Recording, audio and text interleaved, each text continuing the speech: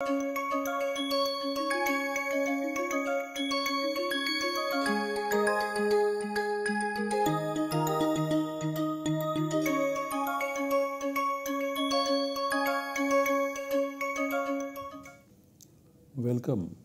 I welcome you all to this lecture in the course Samasa in Paninian Grammar, and this is the first course on Samasa. We begin our lecture with the recitation of the Mangala Charana. Vishvesham Satchidanandam Vandeham Yokhilan Jagat Charikarti Baribharti Sanjariharti Leelaya. Vishvesham Satchidanandam Vandeham Yokhilan Jagat Charikarti Baribharti Sanjariharti Leelaya.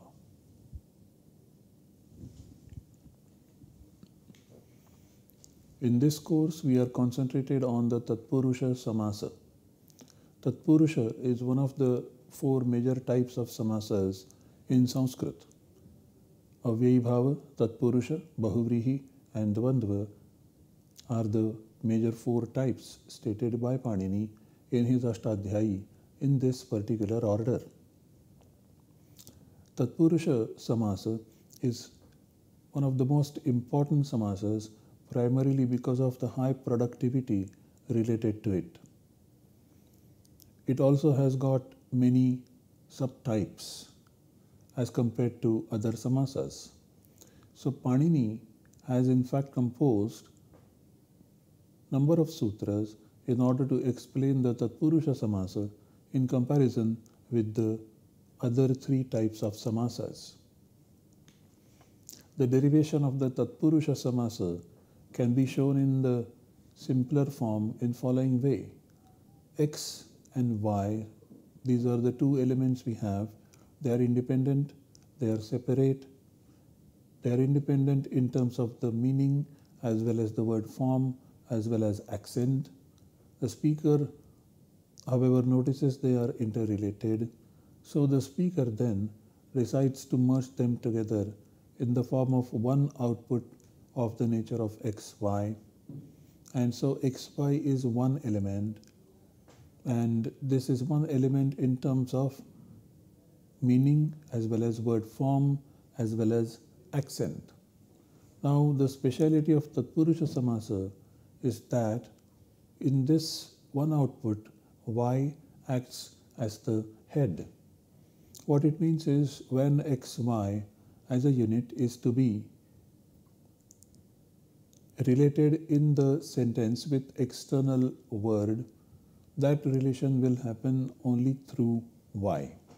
And if X is related to any other external word in the sentence without going through Y, such a samasa will be treated as an exception, and the tradition will note down such samasas as asamartha samasas.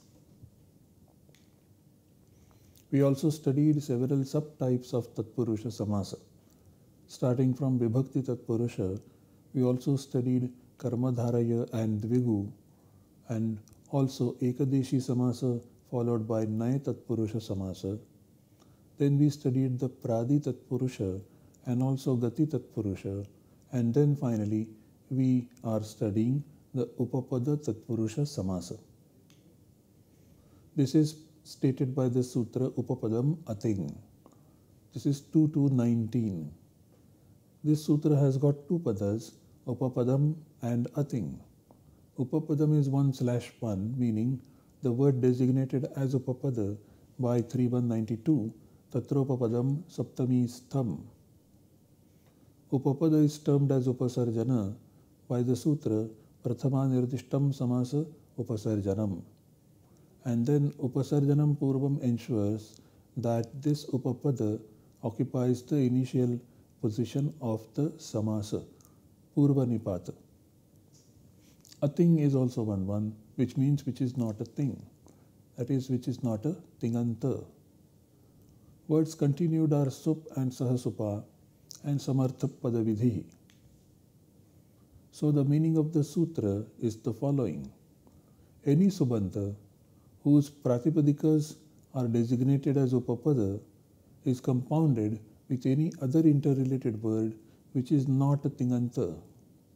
I repeat, any subanta whose pratipadicas are designated as upapada is compounded with any other interrelated word which is not a tinganta. Now, what is the need of the word ating over here? What is achieved by this negation? When we make not a tinganta a condition for this sutra to apply, the only other available option through this negation is that of a subanta. And this is already available to us because of the continuation of the words. So we are forced to think that in this sutra, the basic condition of sup, sahasupa does not apply, rather sup and saha will only apply. So the structure of the output of this particular samasa will be of the following kind. We have the purva pada with the pratipadika and sup, and the second member of the compound will consist of a dhatu. Added to it is the suffix krit, so dhatu plus krit, and the output would be the pratipadika of the purva pada and dhatu plus krit.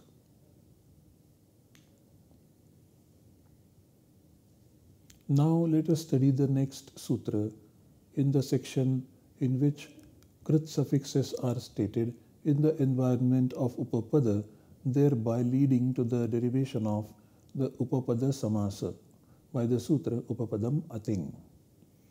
Now the sutra that we are studying right now is Na Shabda Shloka Kalaha Gatha Vaira Chatu Sutra Mantra Padeshu. This is the negation sutra. Na means not. Shabda Shloka etc. This is 7/3, which means when these are the upapadas.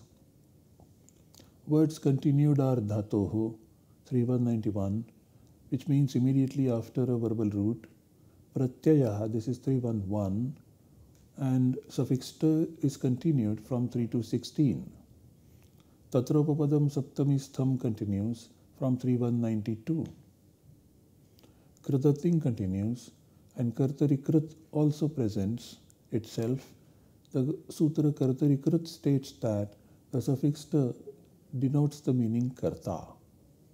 Kriyaha also continues, which means immediately after the verbal root kru. Now, the meaning intended over here is that the suffix ta is not added in the sense of a karta to verbal root kru when upapada is related to the action of doing in the sense of a karma and when they are amongst shabda, shloka, etc. And if the compound conveys an additional sense of cause, habit and favorability, the by default suffix an gets added.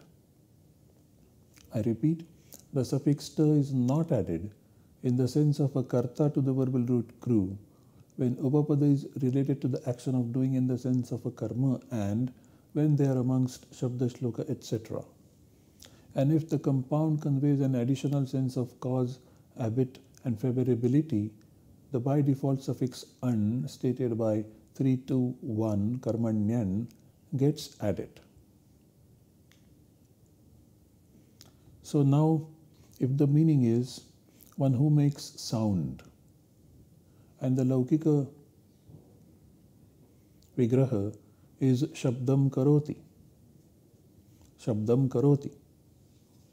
and so here the meaning intended is one who makes sound. Shabda is related to the action of doing as karma, and so this negation would apply and the other suffixes won't apply.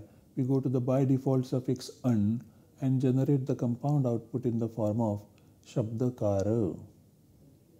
Similarly, if the meaning to be expressed is who makes a verse, and shlokam karoti is the laukika vigraha and shlokakara will be the finally derived compound output. When we add the suffix an to the verbal root kru, and this an is stated by 321. Similarly, one who makes quarrel, and this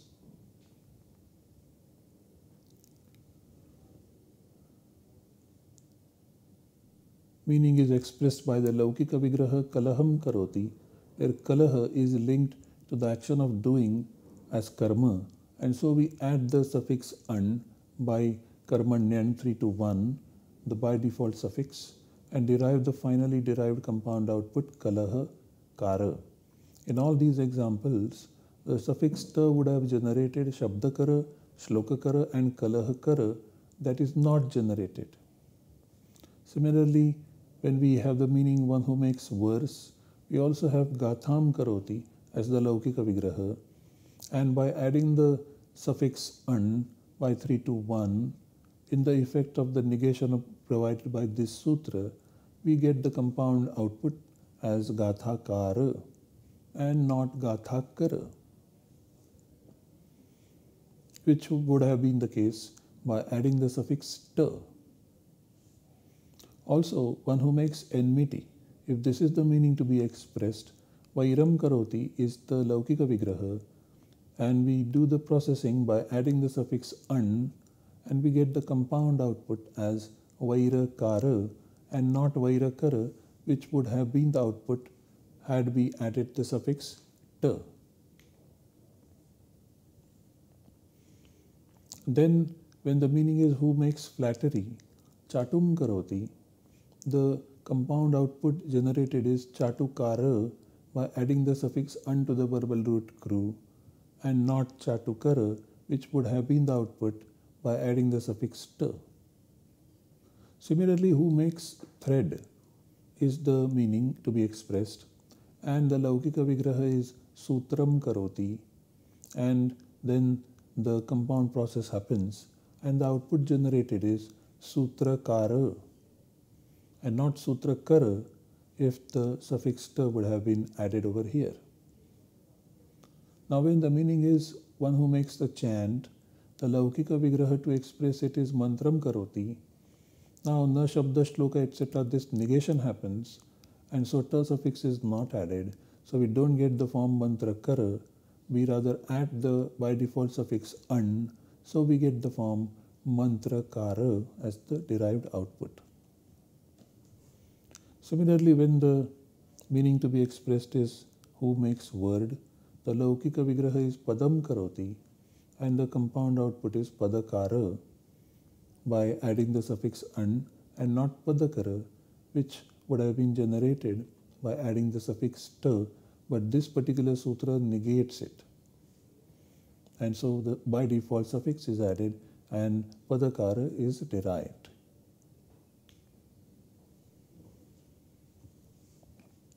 Let us now proceed to the next sutra, which is Stamba Shakrutor in 3.2.24. There are two padas in the sutra, Stamba Shakrutor, which is in 7.2, and in, which is in 1.1. Stamba Shakrutor is 7.2, which means when these are the upapadas, Stamba and Shakrut. In is 1.1, so it is a pratyaya. So the words continued are dhatoho from 3.191, which means immediately after a verbal root. Pratyayaha is continued from 3.1.1. Tatropappadam saptamistham from 3.192. Kridating from 3.193. Kartarikrit is also present, which says that the meaning of the suffix in is karta. Kriyaha is continued, which means immediately after the verbal root kru. Now the tradition has added a statement, Vrihi vatsayor iti vaktavyam. Now, Stamba Shakrutoho, this unit has got two upapadas, and Vrihi vatsayoho also has got two elements. So there is Yatha Sankhya Nyaya, and so when Stamba is compounded with kru and in, the meaning denoted is Vrihi, and when Shakrut is compounded with kru plus in, the meaning denoted is Vatsa. So the overall meaning of the sutra is the following. The suffix in is added in the sense of a karta to the verbal root kru when the upapada is related to the action of doing in the sense of a karma, and when they are amongst the two stamba as well as shakrut, and if the compound denotes rice grain and calf respectively. I repeat, the suffix in is added in the sense of a karta to the verbal root kru when the upapada is related to the action of doing in the sense of a karma, and when they are amongst stamba and shakrat, and if the compound denotes rice, grain and calf respectively. So if the meaning is who makes stock, stambam karoti, and here we add the suffix in to the verbal root kru, so we get the form stambakari as the finally derived compound output, stambakari, stambakarihi vrihihi. Similarly, one who makes dung, if that is the meaning to be expressed, we get the laukika vigraha as shakrut karoti, and we add the suffix into the verbal root kru, and we get the forms shakrut kari as the compound output, shakrut karihi vatsaha, the calf. These are the specific meanings to be conveyed by the compound. Next, we go to one more important suffix, khash. The sutra is AJ Khash, 3228. There are two padas in the sutra, AJ and khash. AJ is 5/1 of AG, which means immediately after the verbal root AG, which means to make to tremble.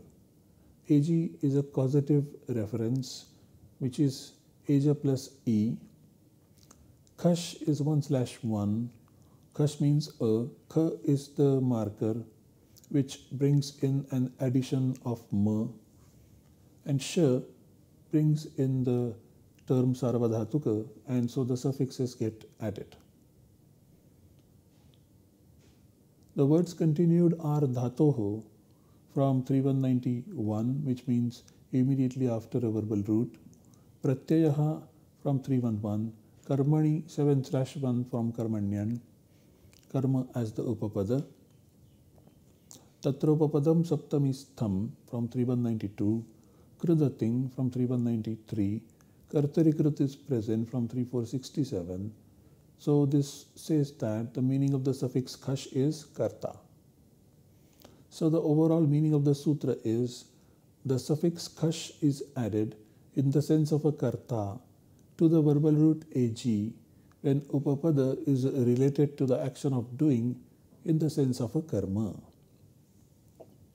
I repeat, the suffix khash is added in the sense of a karta to the verbal root ag when the upapada is related to the action of doing in the sense of a karma.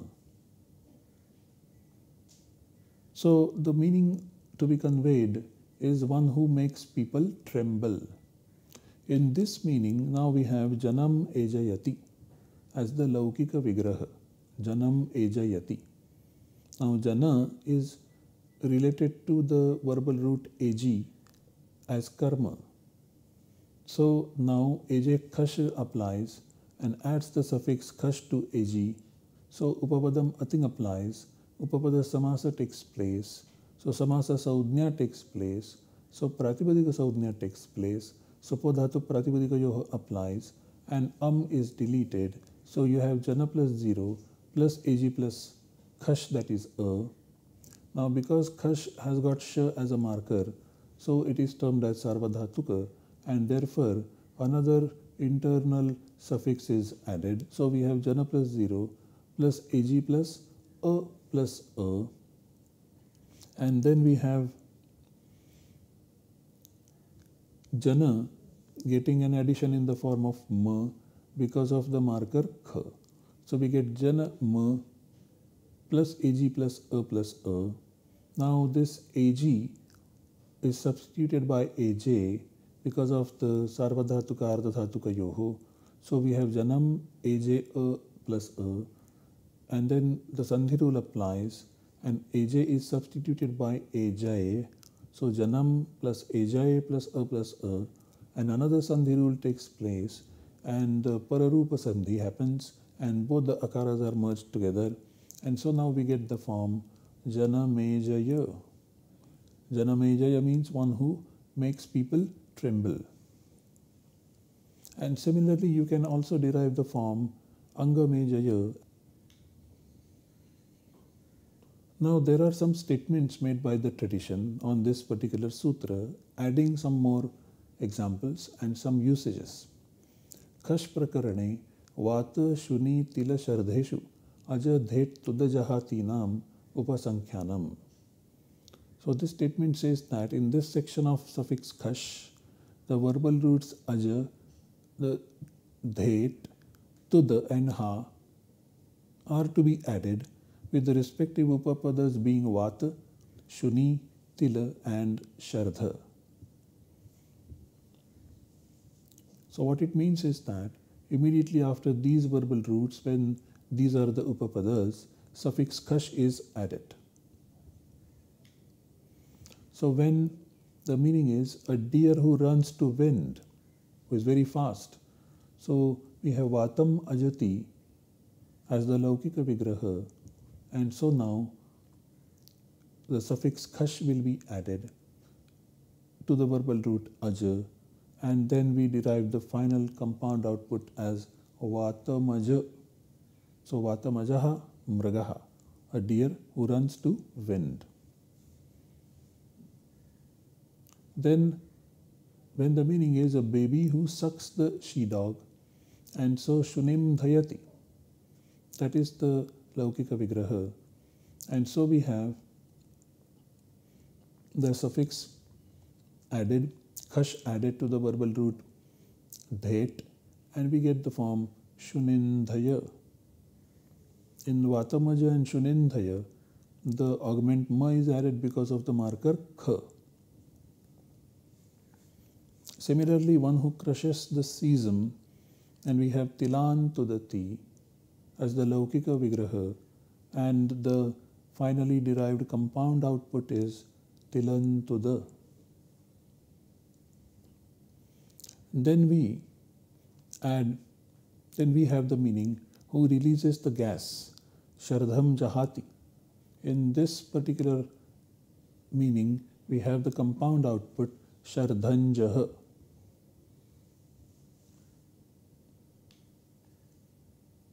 Now we go to the next sutra. This we have already discussed in the initial lectures of this course when we talked about asamartha samasa.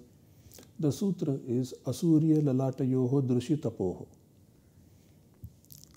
There are two padas in the sutra. This is 3-36.